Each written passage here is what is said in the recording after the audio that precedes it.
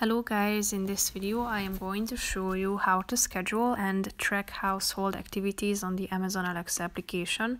But first I just want to mention, don't forget to subscribe to my channel because at 10,000 subscribers I am going to show you my whole YouTube revenue statistics and growth strategy, how to make money online. So let's jump into it. First of all, open the application on your phone.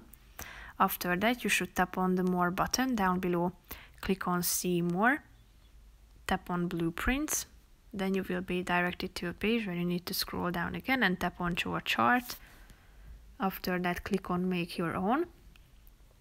Then you should customize your household details by adding household members. To this section, click on the Add Name button and type in the name of that person. After that, you should add all your household activities that need to be assigned.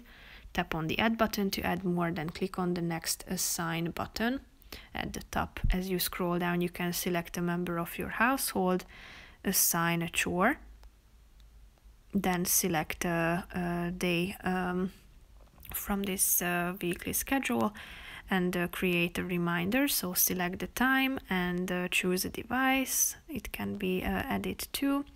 After that, click on the Next button at the top. And then you should add an intro, such as, "Hi there, it's chore time, let's get some work done," or you can also add your own by tapping on the Add Message button and type in your own answer. Then you can add an encouragement after someone hears the list of chores, Alexa says one of these messages, such as, "Now hop to it, make it happen, tackle those tasks." And you can also set some messages that the person who finished their household activity hears from Alexa, such as "Great work today, thanks for your hard work," and so on. And when someone has no assigned chores for the day, Alexa says one of these messages, "You're off the hook, good news, guess what," and so on. Here you can set the background image and tap on the Next button at the top.